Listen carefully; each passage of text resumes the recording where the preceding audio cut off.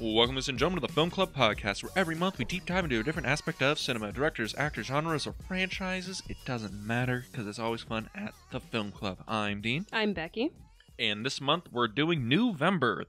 And we're doing something special for this November. We're picking movies that we've never seen before. Well, they're being picked by guests. Yeah, that's right. We're not picking movies this month. We're having brand new movies that neither of us have seen before with guests, and we have a guest today. It's me. I'm back. Brandon, go ahead, Dean. Get another sip of water before you choke again. I'll stall for you. I've returned. The last appearance of mine has been gone into the sands of Egypt. It has. Like the Scorpion King. Yes. Gone. We will eventually go back and redo Scorpion King. But he has risen from the ashes. He's back with another Western, I believe. Howdy. Yes. You have famously been great on this podcast for picking weird movies we have never heard before and them just being solid gold. Are they weird, though? I don't feel they're weird. It's just movies we've never seen before. Yeah, maybe not weird, but hard to find movies. Like, The Stranger was one I'm like... Yeah. The strange thing is that was at the beginning of this year. That was. But this week you bring us Pale Rider, Eastwood's 1985 Western, his last Western before he does Unforgiven, right? Yeah, and only Western of the 80s that he did. And it was the most successful Western of the 80s. Yes, but, take in mind, it's the 80s for Westerns. Nothing was a mega hit. It is wild to think that the Western was the Hollywood genre for, 40 years, 50 years? Since the start? Since the dawn of film. John Ford's... like Stagecoach, right? And that was like 39. Yeah. And the 80s were just like, no more Westerns. At least no big studio Westerns come out in the 1980s other than this. And even this was a small budget. Yeah, but Warner Brothers. So Warner Brothers will release anything? No, well, they'll release anything their consistent directors want. And Eastwood was a consistent director at this point. Yeah, it is. Is it still weird to anyone else that Eastwood's in his 90s and still releasing like mainstream Hollywood flicks? No. Like he's a decade older than Scorsese and he's still releasing movies. Yeah, I mean, I think he's the opposite side of Scorsese. If Scorsese would be like the greatest director of all time. Ding! Ding! That was a good bullet point there. Hit Scorsese, the GOAT. Ding! Ding! Ding!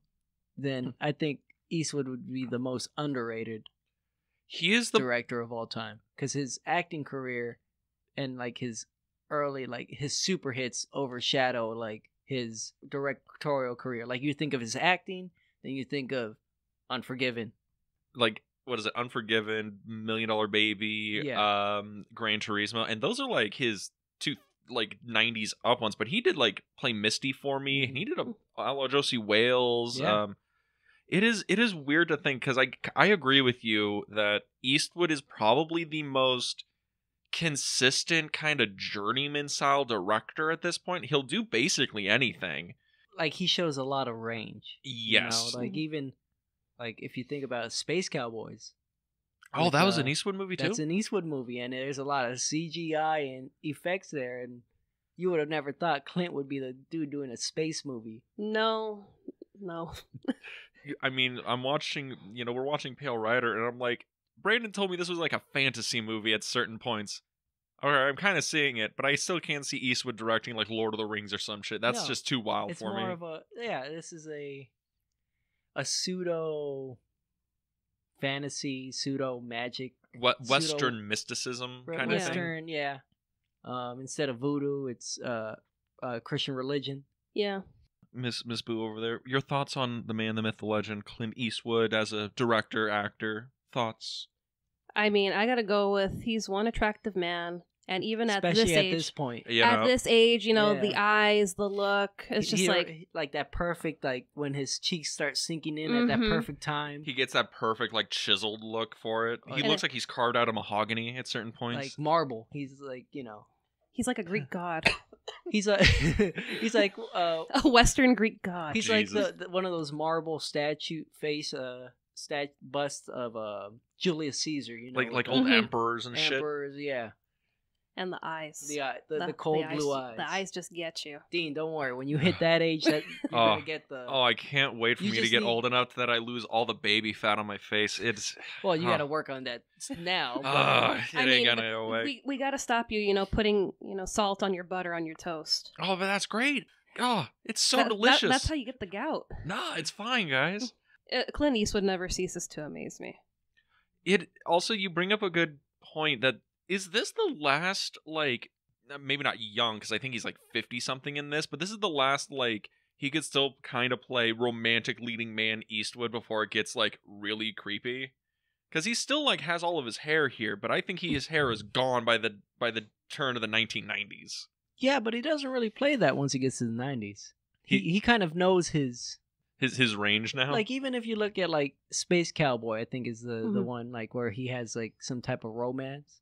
It's, like, with a middle-aged woman. Yeah, in this movie, he's contending with a middle-aged woman, someone his age. And then you have the creepy 15-year-old girl that just will not leave him alone. See, you were like downplaying the fact that a 15-year-old girl wants to jump this old man's bones. We'll get into that. We will, but I'm trying to say that, he's not really paying attention to her, but her mother. And it's kind of like, okay, you have two older adults that are, in a thing with each other.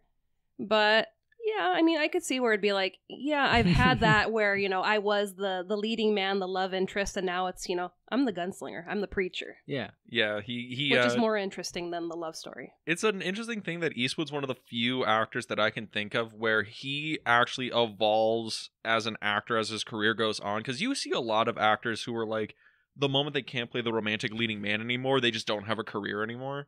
Or it's very hard to transition. But let's actually just tell people what the movie's about. The movie Pale Rider. Yeah, go ahead. Read the back of the box. The Blu-ray. The back of the Blu-ray. God, I own the Blu-ray. Okay, I was trying to find a physical copy of this movie, and I can't find it anywhere. And listen, it's like a VHS copy, this thing. Like, you literally just... And this is by Warner Brothers, mind you. They printed this. So it's not like a cheap bootleg. You put the Blu-ray in, and it goes right to the movie. No previews or anything? No, right to the movie. Whoa. You don't hit up into the menu. You go into Warner Brothers, the opening for the studio goes in, and you go right into the movie. Literally, like, boom, and then a Malpaso Pictures, and then you open up, as you do. Yeah. And then, when it's over, it plays all the piracy warnings right after, in every single language possible. Yeah.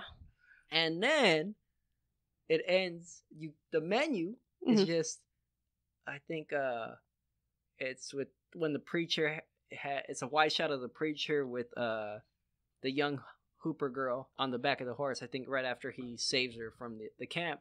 And your spoiler, by the way. Okay. You're like, this movie's 40 years old. Shut up. Exactly. If you haven't watched it by now, I mean, I wouldn't blame you. You probably didn't know about it. But it says play all trailers, and I'm like, what do you mean? And it goes. Unplay. You have two choices of trailers for the play. Okay. Unforgiven. Oh. And Pale Rider. Then it says visit us online at Warner Brothers Blu-ray DVD online blog.com, and then it says play movie. There's not even a chapter selection. There's no behind the scenes. You don't get to choose where you start your movie. This sounds like a fucking Chinese knockoff Blu-ray. Are you sure this is a real Blu-ray release? Yes, from Warner Brothers. Jesus. It's the only one until they, I guess, approval and going over the 4K releases of all his movies from Warner Brothers throughout the year. So on his Twitter, he's like, just approved by Clint Eastwood, even though it's his. He does the tweets. Yeah. Just approved by Clint Eastwood, the 4K release of this by Warner Brothers. I can't imagine Clint Eastwood holding his phone and shooting a tweet out there. I can't imagine him doing that. That just seems so weird. Him, tweeting an approved. Yeah, he looks with his tiny glasses, kind of holding the phone really far so he can read the screen. Yeah, approved. All right. He's like, that fucking song follows me everywhere. But yeah, so here's what the Pale Rider's about. In the California foothills, a dispute breaks out between the miners and the wealthy landowner looking to take their plot. But the miners may have a chance when a mysterious preacher arrives on his pale horse, and hell follows with him. Because religious imagery and Clint Eastwood and yada, yada, yada. The plot of the movie is really reminiscent of those the really classic westerns, Mm-hmm. oh, village people, they're being taken down by the banker or the landowner or whatever. YMCA. The YMCA. Where'd YMCA come in? The village people. Yeah. Oh yeah, what the village people, and the Right over disco's his head. coming right over my head. But yeah, it's such a very classic Western like plot and story, but it's elevated by honestly just Eastwood implanting that kind of mysticism to it, because he is a weird character. And this is very dirty for a Western. It's definitely dirty for like a classic Hollywood Western. It's in line with those like the 70s revisionist Westerns. Yeah. But you can see what at this point how many gritty little detective action flicks did Clint already direct and star in. Mm-hmm. So you see more of that influence in here. That's why, the Preacher is more of an action hero. Yeah. When he like in the way he moves than a Western cowboy. Preacher that still wears the spurs. Yeah. I'm just like fascinated by Clint Eastwood's like the Preacher character, because we never actually get his name. We don't even get a real backstory from him. It's hinted. It's all hinted. Mm-hmm. It's all very subtle. Like things. I can walk you through it. Like when you first see, before we find out he's a preacher, he has his whole cuff undone. Mm-hmm. And his first, when we finally see him, his preacher thing is purposely undone. Like you see it there, but he doesn't have it done up. Yeah. And then when he goes in and gets all cleaned up, he puts it all back together. Yeah, because I'm trying to remember like the flow of the movie, because it opens like Conan the Barbarian, where they raid the village people. village Mm-hmm. people. Yeah, they're singing YMCA in the Navy, and then they're just being slaughtered. Uh-huh. And then the like leader of the mining camp. Yeah. Right? He goes into the town. man that bought the plot of land from the California government. Yeah. Yeah. He goes into town. He is getting harassed, and then that's the first time we see the Preacher. Right? Mm-hmm. He shows up and he's kicks some ass with an old piece of hickory. No. No. Am I missing something? So first it opens up with the village being raided. Yeah. They kill the young female protagonist's dog in here. Yes. We're gonna gloss over that. That we will hear throughout the entire movie. Yes. Mm-hmm. The essentially what sets all these things into motion, because without him, without the dog dying, she doesn't go bury it and say the prayer for, in essence, the God to send his preacher or his spirit of vengeance. Yeah. Which I really like how the movie is playing on that, because it's like that's a super subtle thing. I mean, it gets way less subtle when she starts reading Revelations, and then he literally rides into town. But it is kind of interesting because what is it? The movie never makes it explicit whether or not the preacher is a human being. Like he's at first, it's more or less like, kind of like the good and the bad, the ugly. Yeah, the man with no name. The man with no name. That I think that's what kind of, at least Clint, when he was probably like figuring this out with the duration, was like, like they're gonna see me, we don't need to explain it, like, because he comes with so much baggage as an actor, because at this point he's already been, in the Dollars trilogy, he's already been Dirty Harry, he's already been in Outlaw Josie Wales, which I fucking love Outlaw Josie Wales. That movie slaps. But I'm just trying to like High Plains Drifter. That's his other one that's really similar to this, except right? That one's more or less like, I'm a fucking ghost. Oh, really? Yeah. Okay, because that's one of the other ones I haven't actually watched before. Yeah. Like you're caught up on your Eastwoods, right? Those like lesser known ones, like the Deadpool. I've seen that, the detective one in Louisiana. Mm-hmm. If watching that, like, there's some things in the Deadpool that Clint Eastwood movie, you're like, Clint directed this? Like it seems way like out there. That's how I felt when I watched Play Misty for Me, because there's parts of that movie where they go to like a Rams game, I think, or something in like and it's like it's literally just looks like he's walking through the stadium and somebody's just following him with a handheld camera. It looks so fucking weird when I'm like, you directed Outlaw Josie Wales, and this looks like some shit that like William Friedkin would pick up in like French Connection. To each their own. Yeah, to each their own, But yeah. It was also the 70s. It was the 70s. So, yes. Then during that prayer, we see him coming out of the far mountains. Yeah, he comes out on the snow, and I noticed that there's a lot to do with like the nature that's going on, because it opens and it's just there's snow everywhere. It's Yeah. very cold, right? And by the end of it, it's like the snow's kind of melted away. Spring's coming in. Until it starts with it already going away. Mm-hmm. Like the snow is there, because at the end it's all snow-capped mountains. Yeah. Yeah. So it starts probably at the end of spring, like end of winter into spring, and ends again. He's probably there for like the space of like a couple months. Probably, it would seem that way because of how long. Because they could do a job of kind of making it seem like time has passed. Yeah. Mm-hmm. Without explicitly saying like, it's been months that you've been here. Oh, preacher, I'm so glad you've been here for 6 days and 14 hours. I love you. Man, I just met a week ago. Let me just, work on my rock calendar over here. Wow, it's been a whole 3 months since you arrived. How the times have flown by. I really do like this movie, but there's some parts of the movie that feel like that a little bit, but we're going to get into it. So, the preacher finally arrives into town, and he saves the head miner guy from being attacked by beating 4 dudes with a piece of hickory. Yeah. I like how he's spinning it around like he's Bruce Lee, kung fu fighting these guys. And then that's when he kind of gets invited. It's like, oh, thanks for saving me. He takes him back up to the mining camp. He's going to have dinner, and that's when we finally see that he's a preacher. Yeah. And everyone's like, oh, I don't know if we want to have this ruffian for dinner. He just beat 4 men. Oh, he's a priest? Oh, that's totally fine. Yeah, sit down, because his have whole a drink. collar was undone. Like like if you look at that first shot of when the man that was about to be beaten sees him, like you see the costuming is doing a lot of work there. Yeah, like you see it there because the first shot is just of the collar. Yeah. So he hints at it already. It's just we don't expect this from Clint too often. Wow, subtlety from Eastwood? Never. Two-Take Clint. That's his name. This is also where we get to see his battle scars when he's getting ready for dinner. Because it's a combination of what? Is it 5 bullet wounds? 6? Somebody unloaded a whole Somebody looks like they unloaded a whole revolver like in his chest, and they all went through the back. So he should, by all rights, be dead. Yeah. But he's not, because he's a ghost. And after this is just a lot of Eastwood endearing himself to the miners. He helps break up some stones. They're looking for gold. Oh, I got a couple quotes from him when he comes in. Oh, please.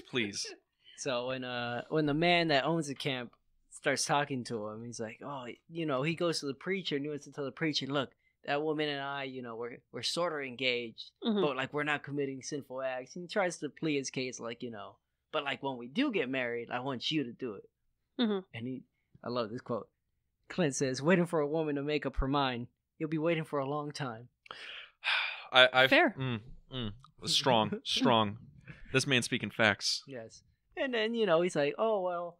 And then Clint's like, let me do some work around here. And the guy's like, oh, no.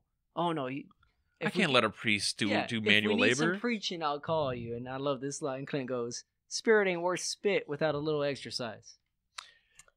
There is good writing in this movie. Yeah. There's like Eastwood can also deliver some pretty corny dialogue and make that shit have weight to it and gravitas. Yeah. He's got game. He's got game. I mean, Eastwood has 30 kids. He's got a lot of game. Yeah. Man's still firing live rounds into his fucking 80s, all right? I mean, fuck, am I wrong? I mean, I don't think we needed to go that far, but wouldn't be you. But what is it? There's also the point where, like, right around this time when he's, helping breaking up the rocks is where Jaws shows up from the James Bond movies. Yes, Richard Kiel. Yes. Richard Kiel. His name is Club here. Club. Ah. Because he walks like he has a club foot. Okay. And he, breaks the rock in one swing, showing he's a badass. And Eastwood's like, I can break some rocks if I really try, and hits him square in the balls and defeats Club rather easily and earns his respect. Yeah, well, because he didn't kill him, and he walked him back to the horse. And helped him get back on the horse. The preacher is a kind man. A kind man. Which even though, Club was incredibly tall, they still needed a step stool to get him back onto the horse. Oh, really? He wasn't that tall enough that he could just, lift him onto the horse. They shot him like Andre, but he wasn't Andre. Yeah. Could you imagine? Why couldn't we just get Andre the Giant for this? He was still kicking around, I think. He was very fat. And very old. Could barely walk. And then I think they had to replace Keel's horse, his first horse, because I think the horse just couldn't carry him. That's wild. He's a big man. I guess. I mean, my favorite role of his is in I believe it's Happy Gilmore as the construction worker. That man deserves more work. But this is also where we get introduced to like the real villains of the piece. We see Chris Penn in a non-tracksuit role. He's the son of the landowner. Yes, son of the man that owns the town and the neighboring gold camp. Because I think this takes place towards the end of the gold rush, especially since just by the context clues, like the government's kind of more or less banning the way they're mining, the mass mining way. Yeah. You can mine, but it has to be like old panning stuff. So, and it seems like they're the one, like most of the gold rushes ended. So now it's just people from the east trying to pick up the scraps and maybe they can figure it out. Yeah, because there's this whole thing about how the landowner guy, I'm going to forget his name. Isn't he like LaHood? LaHood. Yeah. Or strong name. Or LA Hood on the building. Yes, like, wow, LA we get Hood. a shout out. Yeah. So yeah, LA Hood, LaHood. He's like this very like, he's using all this industry. He's doing, basically mechanized mining, and the miners that are like working, that are like our heroes, they're hydraulic mining. Hydraulic mining. Refer to it in there. Yes, hydraulic mining. And it's like, oh, it's big machines, it's a big corporation, all this other stuff. And then you have the regular miners who are like still doing it by hand, salt of the earth kind of people. And there's like something going on there with like class and this and that, the preacher is siding with, the real salt of the earth people, not these big guys. No, well, he's siding with the people that are working. Yeah. Like actually putting in the effort, not just...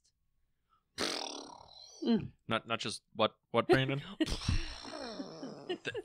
Thank you. Jizzing all over the land. Just spraying it everywhere. Yeah. Getting in the hair.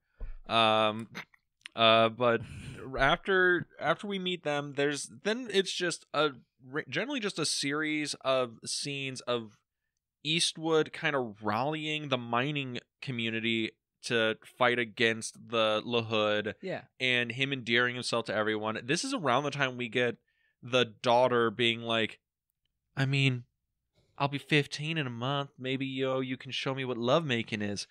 And this is around the point where I'm like, all right, Clint, this is a fine line, but this is not creepy, sir. Go ahead, Dean. Go ahead. No, the fact he just straight up refuses her, that's like, all right.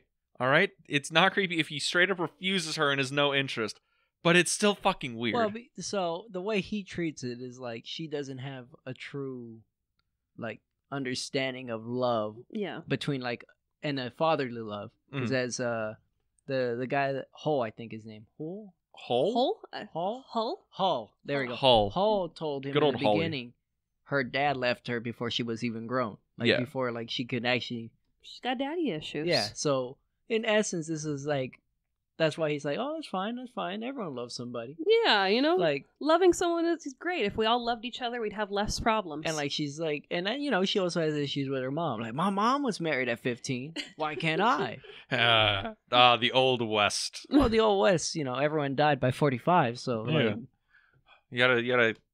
That's pretty much. I mean, probably the LaHood's son was probably the same age, 15, and he was running a whole camp. Yeah. And being a bastard at the same time. A bastard with a dad. How about that? Yeah. Who would have known? But yeah, so I'm trying to think, like, what's the next major plot point that comes up in the movie? I believe... So the vote. No, the vote happens before. Before they have their, their talk in the woods? Yeah. Oh, it's like that. That's like the literal scene before that, right? Yeah, it goes, they have okay, so we skipped a few parts. There's a lot of parts. You skipped an important part, actually. Oh, please. So once they endear and chase away, everyone starts putting in work. It's a whole faith without works type of messages going on here. Like, they were all they had no faith that the land was going to do anything, so they never really actually tried to find the gold. They just assumed there was nothing there, so we're just putting in the day's work, and that's it. We're here. There's nothing else. And then he finds a piece of gold, the little nugget Hall does. Mm-hmm. And then that inspires the other guys to start working.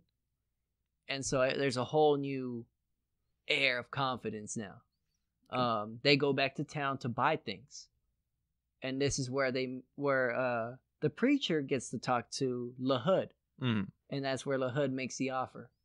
Also, I love how that whole conversation is shot because it's all lit from outside the window, so it's so dark inside, and it's like, oh, we're in the belly of the beast. Like, this is like not a good place to be. And I love how Eastwood and LaHood, the preacher and LaHood, this conversation kind of like plays out. I love the back and forth. Like, in a rich town like this, we could build you a new church. And then Eastwood's like, and some new clothes. And LaHood goes, we'll get them custom tailored. And the offering would be mighty big, wouldn't it? And LaHood says, in a rich town like this, wouldn't be the day where you're poor ever again. Hard to serve God and mammon. And mammon being money. You can't serve God while serving for mammon. Great lines in this movie. So many good deliveries in this movie. It's the deliveries that really, like, this is all, because Clint probably saw the budget and was like, all right, we're going to just go out to a location. No sense in building this in the back lot. And we're just going to perform our asses off. Yeah, because the budget for this is like, it's $7 million, which even relative to the 1980s, that's not crazy big. What is it? Like, I think Rocky was like 6 or 7 million. And that was like, in like fucking Philadelphia. They didn't have to build fucking Western sets and shit. And I really think Eastwood knew exactly what he needed to get, and that was solid performances and a lot of set dressing. Yep. Like that's all he really needed to get the movie to go. So pretty much, I think they shot on locations, like in like areas where they still preserve, like the old Western town. I think is like in Iowa or somewhere where I think so. It's like a recreation area where it's like preserved. So like the town was already there, and the mountains were somewhere else, but none of it was shot in the California Sierras. But after that, that's when he makes the deal, and then he finds out that LaHood's called in a marshal, Stockburn. Yes. And this is where we get hints that him and the preacher have had history. It's just subtle. Yeah, because I think LaHood asks Stockburn when the preacher's like walking through town or something. He's like, you know that man? He's like, I might recognize him, but he's too far for me to see his face. There's a really subtle hint that Stockburn was the one that shot the preacher. Yeah. And it's never, I don't think it's ever explicitly stated. You get like a really heavy, like, no, that's probably what's doing it at the end. It's said? Yeah, we'll get to there. I think you probably missed it a little bit. I might have. Again, so subtle for me. Watching this far too late in the night. But to go back to you with the filming, it was shot in Sawtooth National Recreation in Idaho. And Sun Valley, Idaho. There we go. And there was like a couple places here in California, but mostly Idaho because you get that whole vibe of there's just nothing. Nothing untouched. I wonder if the California locations were done for like the big establishing shots of like the California mountains. Probably just the. Well, one was the Railtown 1897 State Historic Park in Jamestown, California. So that was the train station that we see where they do the what is it when he sends out the telegram. The telegram, yeah. And then we also have a place in Columbia. I don't know what they did, but it was Columbia, California. So a couple places here, but mostly on location out of state. Okay. I mean, it pays off for the movie. The movie looks good. Beautiful. I think so after that, right? Yeah. That's when Clint's able to negotiate the $1,000 for each man. Each claim. They each get $1,000 for their claim to leave the land without getting the marshals involved, because you get more hints that they know each other, because Clint's like, you're going to spend a lot more bringing in Stockburn and his gang of marshals than you are just going to pay these guys the $1,000 I want you to pay them. Yeah. So more little subtle hints without a whole exposition. Well, let me tell you. Yeah. About me and Stockburn. I love the writing in this because it's a lot of open implication. Yeah. And you have to pay attention. Mm-hmm. I can see why this isn't very like talked about as a Western Mm-hmm. because you have to sit down and actually like Watch the movie, or else like if you just kind of glaze over it, it just seems like a standard Western, and then at the end you're like, wait, what the fuck did that have to do with it? And then there's the whole thing, like, it's not even a very action heavy Western. Like, we have the big shootout at the end. We have the tiny scuffles in between. Mm-hmm. Yeah, well, it's like two scuffles, one in the beginning, one with club, and then a mini like shootout like right before the third act, and that's like it. There's no like gunslinging, no riding across the plains hunting down bandits. That's it. You get a whole lot of dynamite. A whole lot of dynamite. Yes, that's a fun part. Climax, yeah. Mm-hmm. Yeah. So then they get to the meeting. Yes. And that's, the preacher has inspired so much faith that they all vote to turn down the offer. Mm-hmm. And then that's where we get the the love scene, and then after that, that's when is this the first time we see Stockburn, or no, it's when after that that's when the one miner finds the fucking chunk, the football of gold. There's a miner there that used to work for LaHood that went with the new camp to kind of make it rich on his own with his sons. And his sons say, "Oh, we never go to the town. We never go to town. Yeah, our daddy don't let us go to town." And they're so excited to go to town. They're so excited, and his dad breaks the rule of never going back to town. It is so interesting that the town in this is like Santa saying, you just don't go into town. Yeah. Like, you never go into town alone. You only go into town to go to like the general store, and you leave. Hall's the only one that goes to town. Oh yeah. And I think they even mentioned in the movie that his daughter's only been to town, like, they go once a year. Like, she will only go like once a year. Like, at the beginning, they all ask him, "You're going back into town again? You know what happened last time." So it more or less like LaHood harasses him as soon as he comes in hopes that he'll just, fuck it, we're all leaving. Yeah. It's like, if we beat them every time they go into town, then, they're going to run out of something eventually and have to leave. Yeah. He's the only person there that's, like, kept, quote-unquote, faith throughout the entire thing. And then you saw, everyone kind of build that. And then they go into town, and poor Miner, he gets too drunk for his britches. Yeah. He's showing off. Big fucking boulder of gold there. LaHood! Coy! Coy LaHood. That's the name. Coy. Coy! Get out here! And in his drunken stupor, you hear his Irish accent. Start sliding through. Yeah. Which is, Irish. Yeah. Irishman. And drunk Irishman. It's a cross we bear. But it's a slight little character thing. Like, the accent has come out now that he's fucking plastered. And that's when we see Stockburn.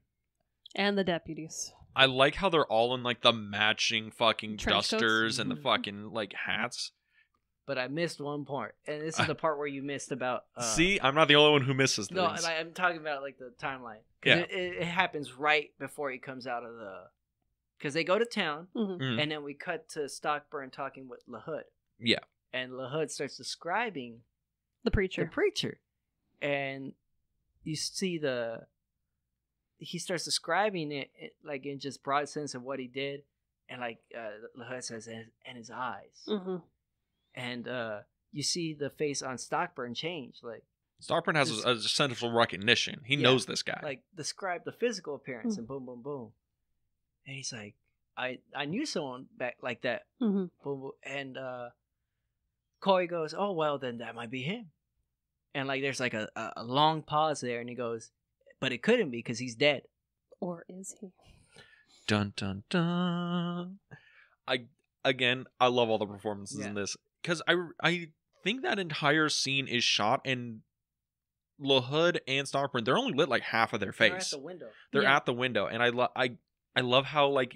I love how this movie looks. It looks fucking beautiful for how, like, stark it is. Yeah. But where were we? So then that's when the miner comes out, starts yelling at Coy's. The marshals show out, and then we see he's about to dance. Then we see the brutality of that Stockburn. Preacher described as Stockburn, where they toy with him first, shooting at the ground to make him dance. And then after the dance, quote unquote, Stockburn shoots the gold in half to piss off the miner. Minor comes, pulls out the gun, and then they fucking lay his ass out. Yeah. Like just prah, prah, prah.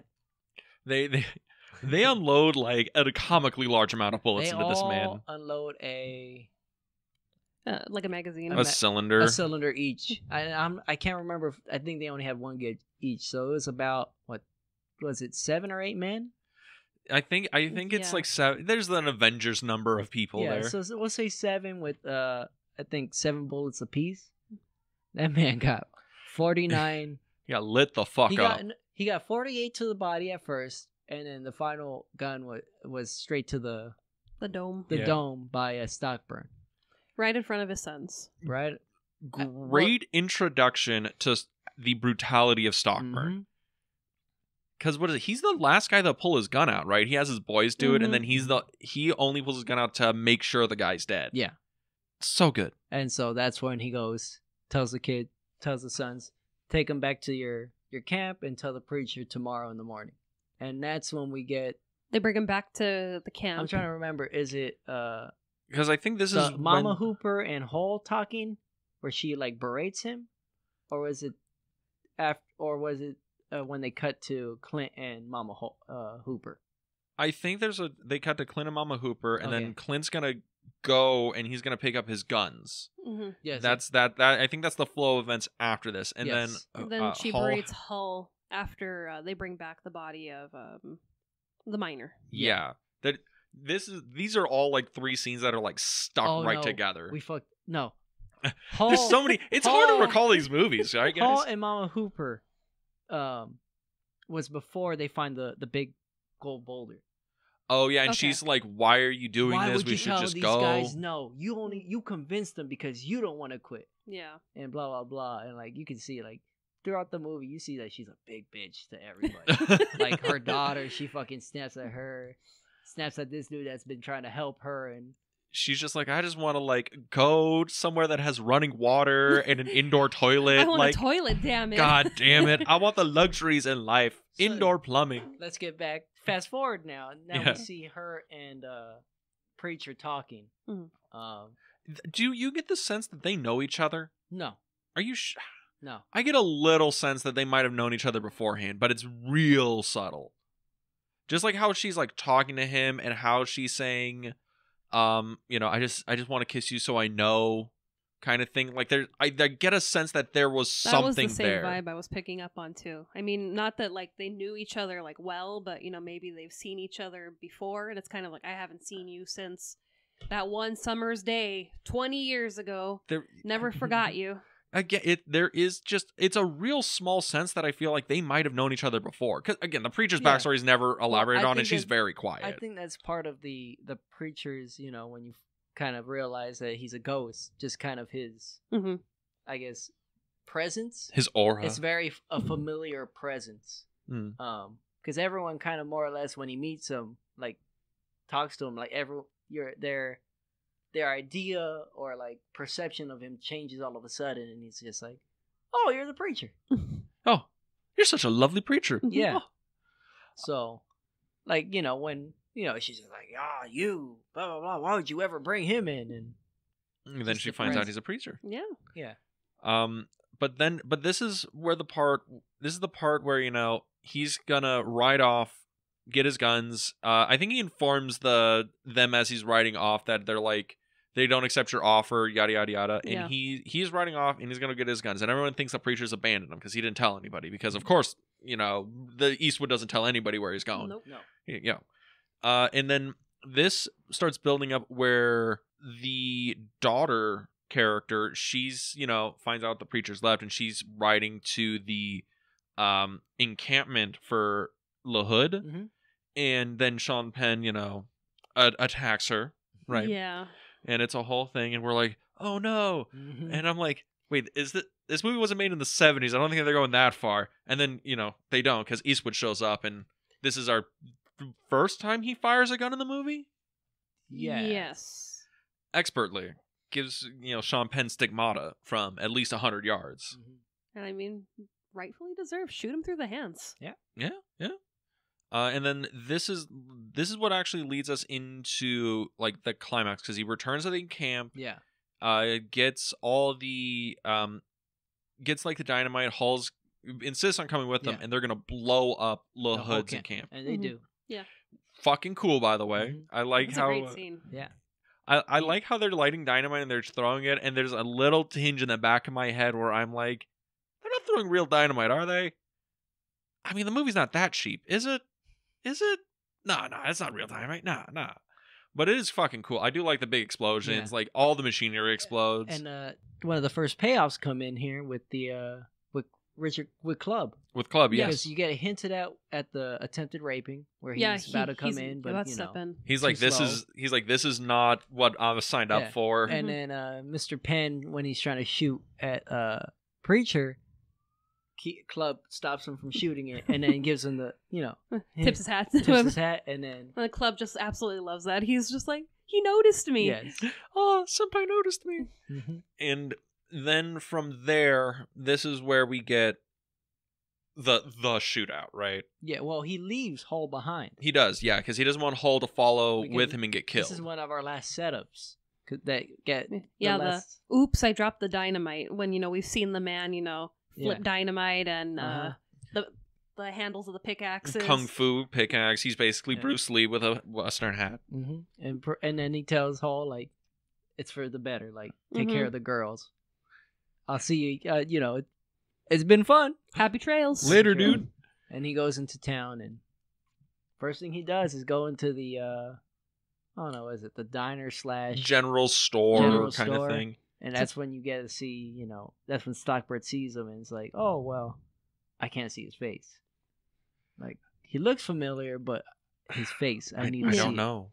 I love how he gets in and he just tells the owners of the general store, it's like, maybe time for you guys to close up. And they're like, oh, and they just fucking leave because they know shit's going to happen. Time for you guys to maybe go take a walk. Yeah. And because it's about to go down. And it does go down because what is it? The entire LaHood's posse bursts in and they just unload everything they got into an empty room. And then, that's one of your signs that he isn't like physically there. Yeah. This is probably the most like upfront that, oh, he's not a human. Well, he's too fast. He's like, well, there's been hints every time he would disappear and reappear with his horse. Yeah, like they were on his pale horse. Yeah, and throughout this shootout, the preacher is never in like any real danger. He always kind of like disappears. Because he appears here, shoots all like 4 or 5 of those guys just dead, like strategically. Yeah, and then when Stockburn's men, they come out and it's like, where is he? All that's left is his hat just sitting in the middle of the road. And you're like, where the fuck did he go? Yeah, because we see the shot of the hat and then we move. Like, it doesn't cut. We just move. And then the hat's on the ground. On the ground. And we're following each of LaHood's men, Stockburn's men, as they're going through the town, hunting down the preacher, the Pale Rider. And each one is just getting systematically killed. And it's like the preacher's like teleporting. Like he's like Jason Voorhees just coming around. Like, so we see it. It's like the transformation. Like we see him become from like a spirit of vengeance to a messenger of faith back into a spirit of vengeance. Like when he goes back, like at the beginning, we see him avenge Hull. He becomes a preacher, and that's when he kind of essentially gives more faith to the camp. One of those we'll call them people of his church die, essentially. He literally goes to the bank to trade in his collar for his gun. For his vengeance again. He trades in his faith for his sword, and he shall smite down the sinners. Well, he's a messenger of God, and at first he came with, He came with an olive branch, and now he comes with the sword. Yeah, quotes that famous verse from Jesus. Next time I come back, it is I come not in peace, but with a sword. Strong. Yeah. Jesus had bars. Bars. And it all culminates in the final showdown with Stockburn and the preacher. And I love how this is the most subtle showdown of all time. It's like, it's so fucking... I love how the preacher just walks at him and he just drops cylinder out, reloads as he's staring Stockburn down. Stockburn's got his shit ready to go. And goes. And lets Stockburn look him in. Like, he lifts his face up And it's so subtle because you see the shadow slowly disappear. And like he looks at Stockburn and Stockburn goes, "You." At first, like like a ghost. Yeah, like he's seen a ghost.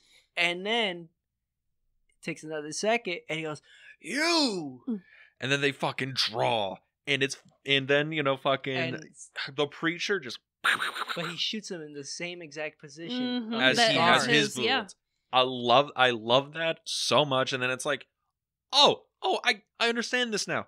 And also, I love how Stockburn, when he, you know, falls down, he has all the bullet holes. He's still like clinging on. He still wants to shoot him. Exact way he probably killed the preacher. Yeah. Yeah. With the dome to the head. And right at this point, this is when LaHood, he's watching from his little office, and he's like, "Oh, I better get out." And he turns, and who's there to get LaHood but Hall? Mm-hmm. Shoots him with his big ass buffalo gun. Ends it. He flies out the window because everyone has to fly out a window in a Western movie. Yeah. And like, he did it. I love the one-liner from that Clint delivers. You know, preach at a hole. Long walk. And he's like, "My legs are killing me." I love running down that mountain. There's so many good one-liners in this. It's so much fun. And but the movie finally culminates. The Pale Rider gets back on his pale horse and rides off back up into the mountain. He ascends back up the mountain. But at this point, we forgot it's all snow-capped everywhere. Yeah. It's beautiful. This thing. It's gorgeous. Fuck it, like. Gorgeous cinematography. Just looking here. At the cinematography, like it just made me smile every time we got one of those landscape shots in the town. Oh, the opening where they're actually like riding out over the hills, and you see that big golden plain, the big hills, the trees in the background, the blue sky. I'm like, man, I'm really glad I didn't watch the VHS rip of this movie. Yeah. But yeah, that's kind of how it ties itself up. But I need to know, like, Pale Rider, where does this sit in your Eastwood canon for you? Is this a high Eastwood? Is this a mid Eastwood?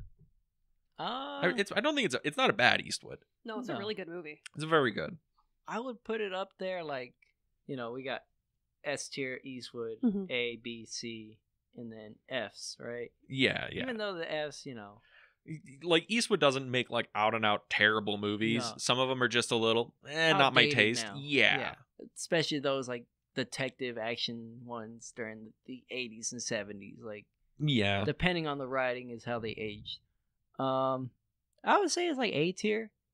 It's really good. I'd give it an A tier. It's like same. I mean, for being his 14th film with Warner Brothers, where it could have been, just shoot on our backlot. Yeah. It doesn't feel like a Warner Brothers movie, and I think if they had shot there, we would have had something completely different. This just felt very organic.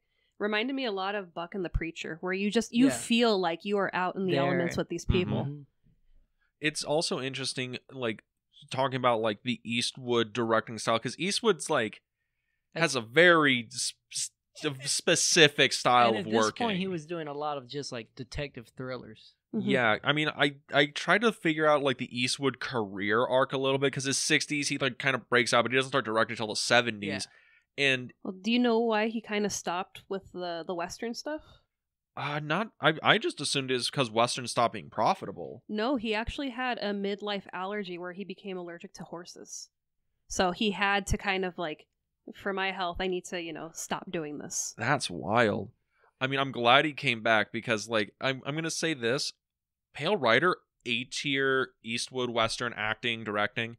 Unforgiven, S tier. That is one of my favorite Westerns ever. That's like a full like studio behind him. Like he has the budget. He has everything he needs to even do set pieces, and like you could tell like they pretty much told Clint, "Hey, make a Western, but we got a penny pinch here, buddy." Like he's like, Westerns haven't been solid since the last one you made like a decade ago. You gotta show up for this, Eastwood. You know. I mean, this was a real Western, because I guess he sustained his worst like working injury on this movie, where he got thrown from his horse because he was riding over ice, and the ice broke and the horse went into the water. It was probably during those like when in the mountain scenes, because you see it in the credits where like the horse almost slips. Yeah.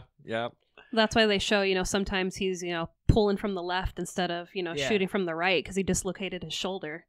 So it's like, this movie came with its lumps, but It provided. Oh yeah, I mean you don't see the difficulty on screen. Like No. I do not read a low budget out of this. No. I mean, 7 million in what is it, 85? That's not like super low, but it's For not a like Western at that point. It was because I think they were building sets. Yeah. Like it was set pieces were expected. Yeah, I mean the explosions and stuff like that near the end, the shootout that required probably a little bit of money into that.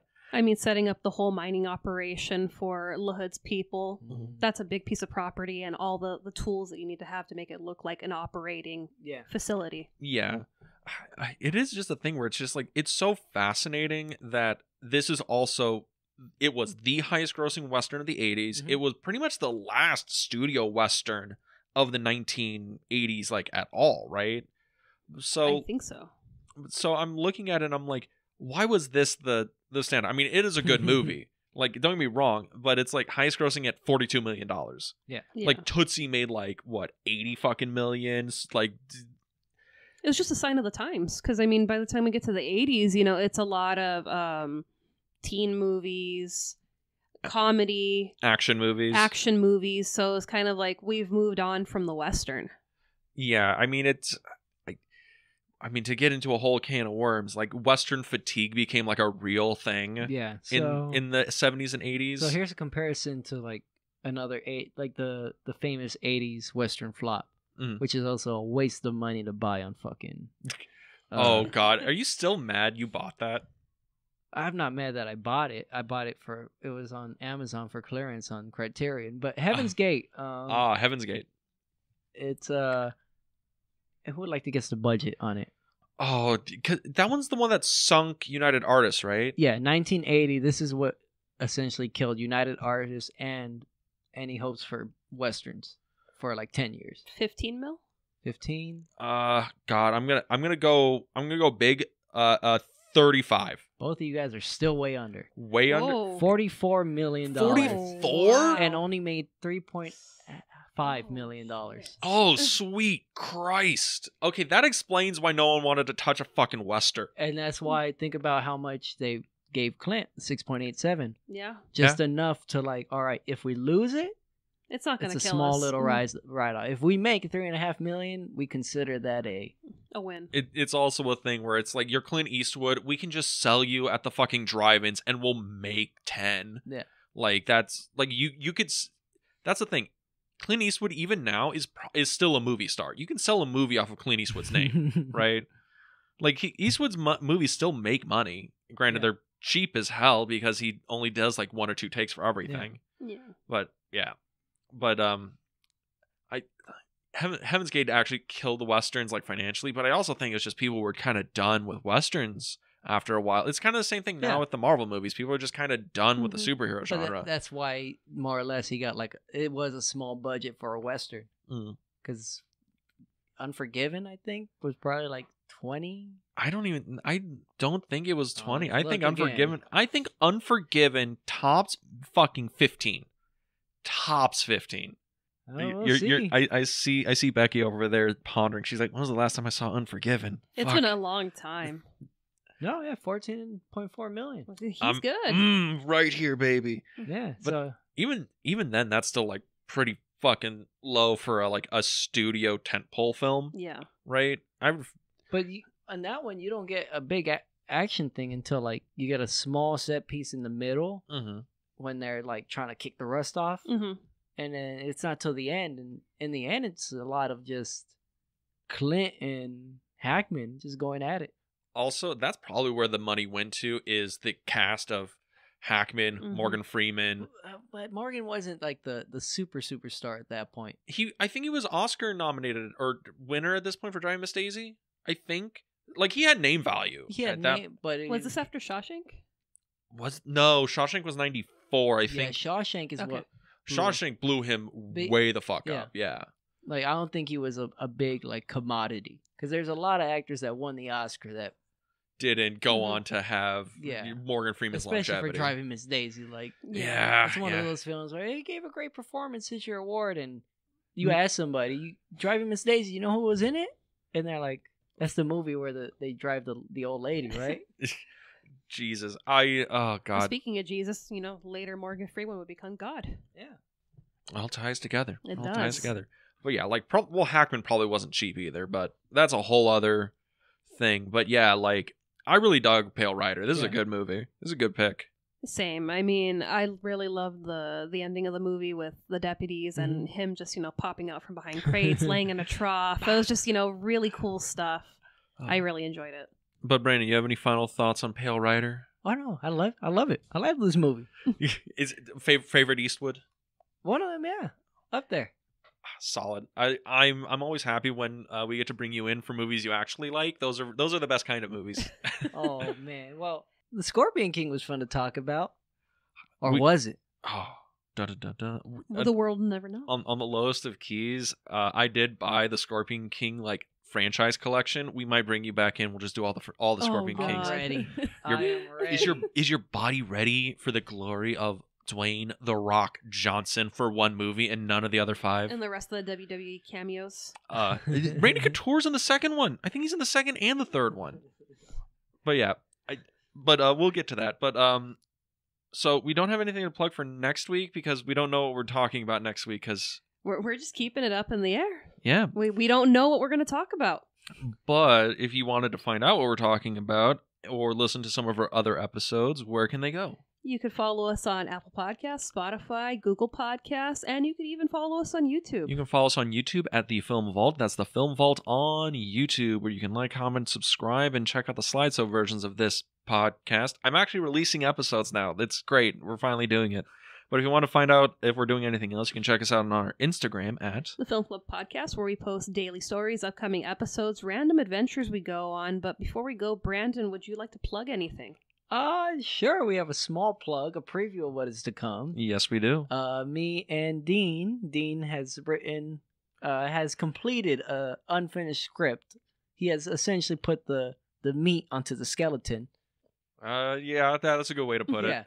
The skeleton was already there. I just kind of finished, tied the room together. Yeah, and now we're getting ready to put the heartbeat in the thing. We're making a little short film off of a script that was written from a friend that unfortunately passed away. Yes. Mm-hmm. So this is our way of honoring him, and there'll be more to come, I'm sure. But exciting things coming. Dean, the writer, is going to be showcased here, really. Oh yeah, totally. But yeah, we're gonna be doing that. Shooting in December. First couple weeks. Yeah, hopefully. So pretty finish much release in February, March, something like that. Depending on quality. Depending on our editors, who are totally gonna be on time. We will be on them like slave drivers. That's all. Me and Dean have gotten the material to sit there and whip this thing into production. Look out for that, everybody. But with that, we'll see you next week at the Film Club. Have a good week, everybody.